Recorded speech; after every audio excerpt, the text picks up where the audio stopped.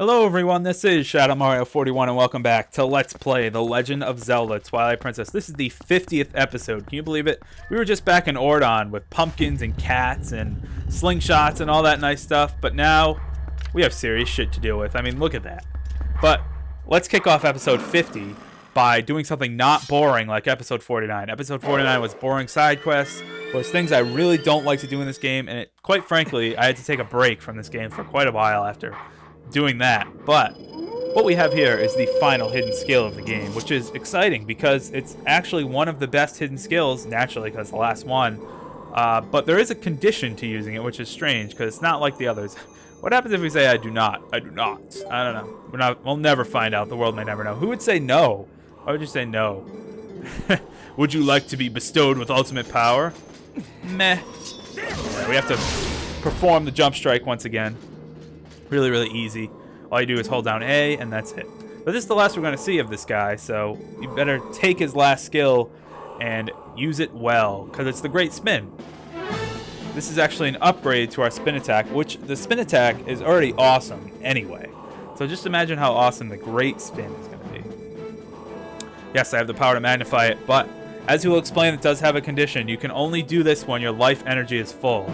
So if you perform a spin attack when your life energy is full, you will actually do Great Spin instead, which, as you'll see right here, you might not be able to get a good glimpse of it here. Let's see. Look at that. Nice.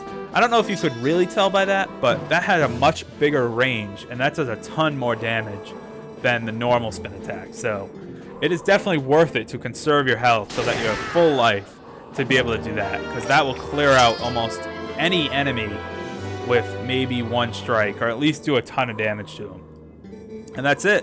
So he's going to talk about, although I've accomplished so much in my time as a hero, as the hero of time, oddly enough, he's going to be like, surely you're the successor and you can restore Hyrule because you're the man. That's right, I am the man. I'm the chosen one by the gods. Remember that line repeated over and over? Go and do not falter, my child. You have much to learn, young Padawan. Okay, I get it. I get it. Although I don't have much to learn anymore, I guess. I'm done learning. So yeah, Hyrule still has this yellow thing, so we can't really do much about that. But we can actually progress the plot. I know, what a foreign concept. As far with the way the last few videos have gone, this is such a foreign concept to actually do productive things. But we're going to do it. You see all those red dots all over the map? You can't miss them.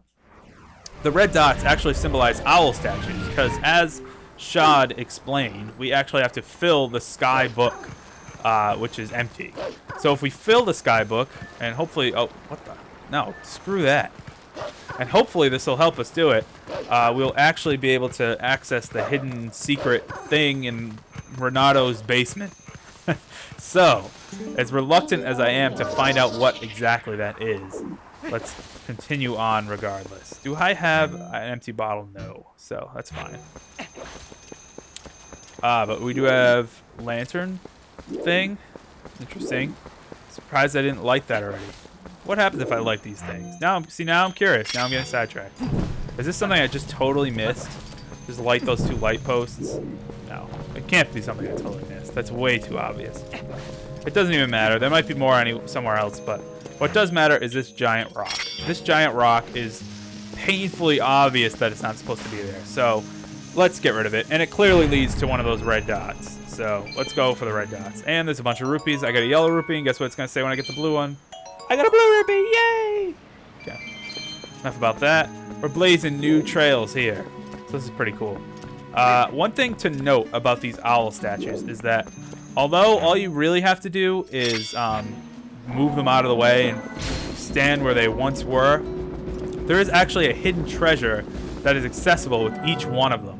I believe 3 of them are heart pieces and 3 of them are orange rupees. So they're definitely worth getting, and I'm going to get all of them, hopefully in one take. But all you have to do with all the owl statues is move them out of the way. Then you can go on this mysterious green thing. You can just somehow pick up a letter from the ground and put it in the book. That's what you do. So that's that one taken care of. But what I can do... Oh, the statue somehow moved back over there. I don't want you over there. I want you in this hole. That's where you're supposed to be. Alright, so note to self. Get treasure, then get letter. because apparently the statue somehow magically resets. Anyway, if we put it in that hole, I believe we can transform into a wolf and do something we haven't done in a very long time. Is this wolf jumping mechanic. We haven't seen this in forever. But it is not dead. We still keep going. Alright, so after all that, we come up here, and I believe it's going to take us to this area where there was all that purple fog, but all there is up here is a chest, and I believe since I'm turning back into Human Link, it's got to be a piece of art. It is. It is a piece of art. Lovely. Not bad. Definitely worth it. I think there's also like Poe souls over there at night, because it is nighttime. There's probably some in Ordon Village too, but I really don't care about Poe souls. All right, next we're gonna do this one in Kakariko Gorge. You can do these in any order, so don't feel compelled to do them this way or another way or however you want. But I just kind of like circling around the map and then doing the Gerudo Valley one, because that's just annoyingly out of the way. What the hell? All right, let's go up here.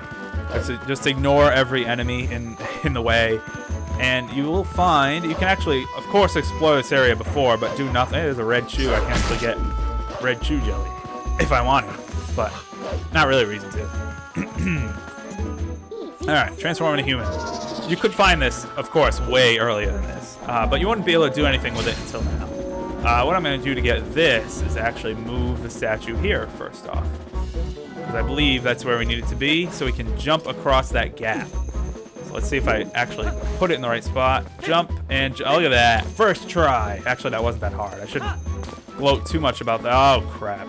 I knew it was too easy. I knew it was way too easy. All right. Watch this. We got to control that thing again. Am I going to make this jump? Oh, I am. Okay, good. I was wondering if I was going to jump while still holding that thing, but I guess I am. All right. So what we got to do is move it there, and now we can use it again as a platform and not fall.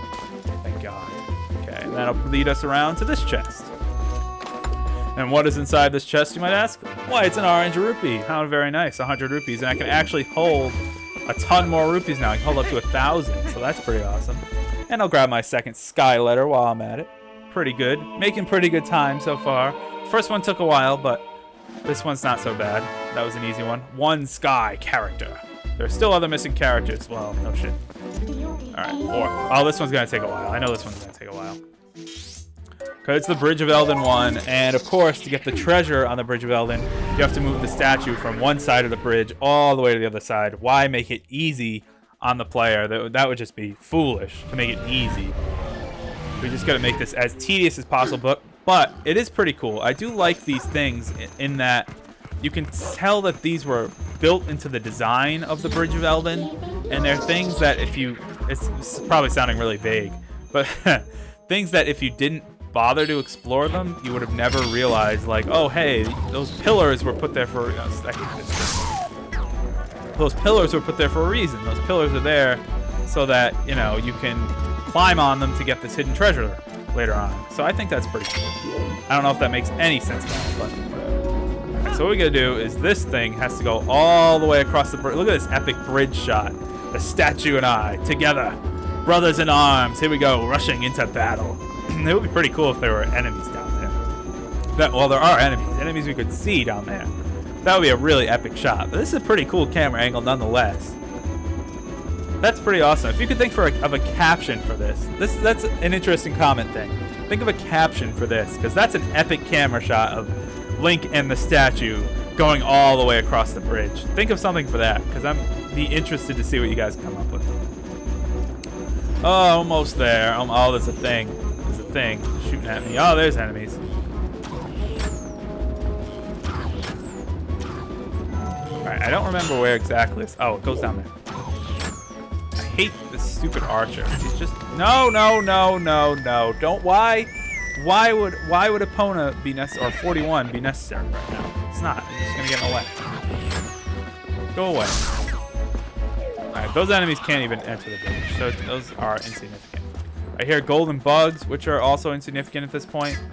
I believe the statue has to go down there. It does. Okay, so let's move. I just wanted to make sure before I did something stupid and had to redo this whole thing again. Alright, you know what else is pissing me off? That. There we go. That was annoying. Dominion Rod, and push this down here. Cool. Now it creates like a little bridge so I can jump across, I think. Or I can just fall. Oh, I gotta push it down a little further. No! No! Bad. Bad, bad. Ah, crap. Well, that was obnoxiously irritating. Hey, I don't have time for you right now. Stupid bastard. Go away. Don't have time to deal with this. That was obnoxiously irritating. Look, it took till sunset to get this thing back over here. But it's done, so that's art. Whatever the case may be, I can now climb up this ladder that I could see before, but it would just taunt me before. It would serve no purpose until I could get that statue over here to actually be able to climb up the ladder and, oh, get shot at, apparently, by archers. Why even bother with those things at this point? They're not even worth it. Inside this chest should be, it better be a piece of heart for all that hard work, because that was just a pain. That was just annoying. It was drawn out. I don't like it. But whatever, it's done. And I have full health again, so I could use the Great Spin. That's pretty cool. And actually, it's a good thing I called my horse over here, because now I can just ride my horse to the other side of the bridge instead of walking. That would save a lot of time. Well, I think this guy might have respawned over here. He did. Alright, whatever. Not a big deal. Dismount. And up here. And let's get that sky letter book thing from the ground, from the glowing green circle. Let us pick up a sky letter. Sky character. Sky character. It may not be a letter. It could be a number. Or a symbol. Or something else. But it doesn't matter. Alright, finally done with the Bridge of Elden one. Jeez. Alright, let's go to over here. Because this seems to be like the most used warp point in the game. I really don't know why there's not another warp point, especially in northern Hyrule Field. I think there really should have been a warp point there, and there isn't. Not that it matters at this point, not that my complaints are gonna prompt Nintendo to patch the game, but just saying. Like this whole upper area, no warp point. That's annoying. Anyway, enough about my my needs. I know, my needs. Alright, we have another statue thing to do, but first we have some enemies to take care of. Let's just wipe them out. I tried to get both of them in one, but this one was being difficult. Not to worry, he's dead all the same. And drop some hearts. Good, I can get back up to full health again. Alrighty, alright. Let's see what we have to do to get this one. It looks like we actually have to make use of the statue here to get up to that pedestal. So what I'm going to do is actually, I'll do that second, because what I want to do is get the treasure first. If I can, oh, I got to weave the statue through this debris. That is irritating. Oh, we get sunset though. That's pretty cool. Sunset in probably the most epic spot in the game. So that's pretty cool. It's a stone little area over here, which really doesn't serve much of a purpose other than a Poe soul. Look at that. That's pretty cool. Other than a Poe soul and some, you know, this owl statue. This is kind of just a useless area, but it's cool at night.